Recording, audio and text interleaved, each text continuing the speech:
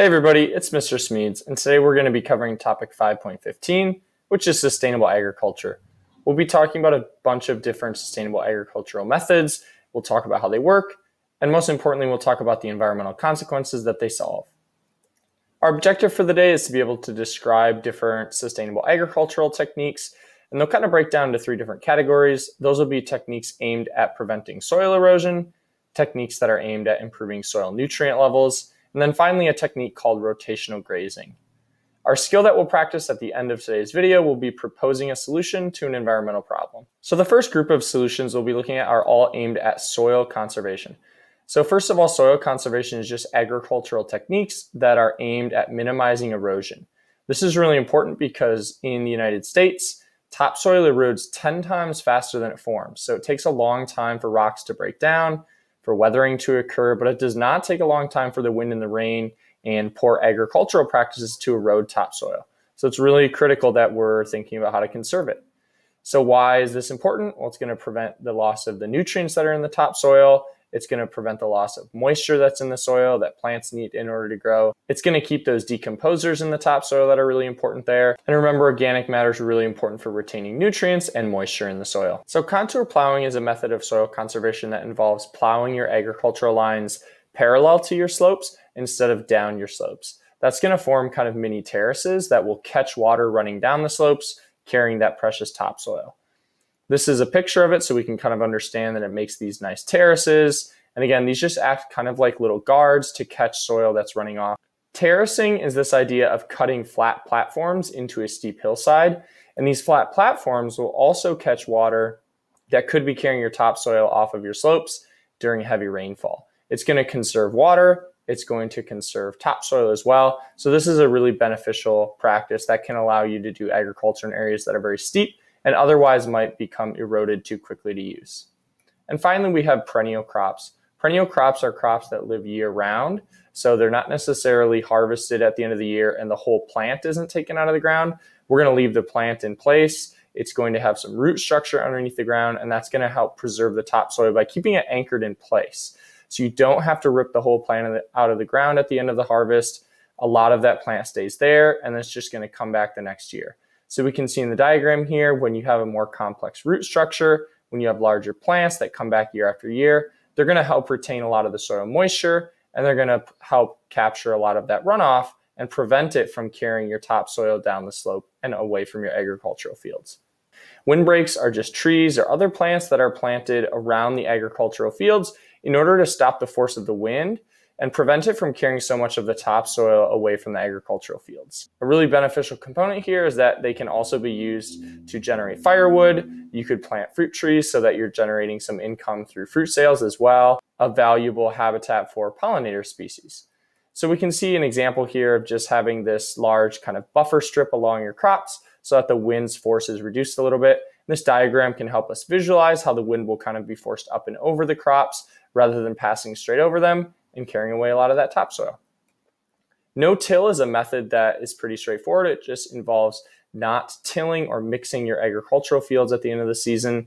This is really beneficial because you can leave crop residue on your actual fields, and that crop residue is going to, one, add organic matter to the soil, but two, it acts like a kind of moisturizing layer, trapping moisture in the soil, and also it kind of anchors and holds the soil in place so that the wind is not able to blow it away as easily. This is going to prevent loose soil from being eroded, which is a big problem when you're using a tiller, which mixes up the soil and loosens it. So we can see in this diagram here, the soil that's not tilled is going to have this thick organic layer on it. That's going to hold in water. It's going to reduce runoff. But on the right, when we're tilling over and over again, that soil is going to become really dry. Remember, dry soil erodes more easily. And so tilling can, over time, lead to soil erosion. And then finally, we have strip cropping, which is kind of another name for intercropping. This is going to involve planting crops of different densities in alternating rows. So some crops like wheat are very dense, other crops like corn are not very dense. And so when you plant a really dense crop in between your less dense crops, what you're going to do is catch some of the soil and water that might erode from those less tightly packed rows of corn. And this is going to help limit topsoil erosion and conserve water. The next methods that we look at here are all aimed at improving soil fertility, which is the level of key nutrients that are needed for plant growth. So replanting the same crops over and over again depletes the soil of the same nutrients over and over again. However, if you rotate your crops, what you give is the soil some time to recover. So some crops are really nitrogen demanding, like corn. And what you can do is actually intersperse your corn seasons with legumes. So these are plants like peas and beans, and they have beneficial nitrogen fixing bacteria in their roots that actually take atmospheric nitrogen, fix it, and return it to the soil. So after you've done some corn intensive seasons, that's going to deplete the nitrogen from your soil. You can plant legumes in between that to return nitrogen to the soil. And if you alternate using that pattern, over time, you should maintain fairly stable nitrogen levels instead of depleting them and having to constantly use synthetic fertilizers to bring them back up. Green manure is another method that can be used to improve fertility, but it can also limit erosion. So oftentimes after a crop is harvested, the fields are just left bare for the season. But if you plant what's called a cover crop, this is just a quick growing crop that grows in that off season or in between the harvest and replanting of your main crop. It's beneficial because its roots will stabilize the soil, limiting erosion. But once that cover crop is ready to be cleared, you can cut it down and leave the remains on the field, and it will act as what we call a green manure. One, it's going to break down over time and add nutrients back into the soil. But two, it's going to act like a moisturizing layer and prevent evaporation loss. So we can see a diagram here. There's a picture of that green manure being cut down and left on the field. And then this diagram helps us visualize that during the winter, when normally there's no crops, we can have certain crops like oats or clover, and then they can be clipped down. Their biomass is just left on the soil. It limits erosion. And then slowly over time, those nutrients will be released into the soil, and we're going to get better yields the following year when we plant our main crop because all of those nutrients are being returned to the soil. And finally, we have the addition of crushed limestone.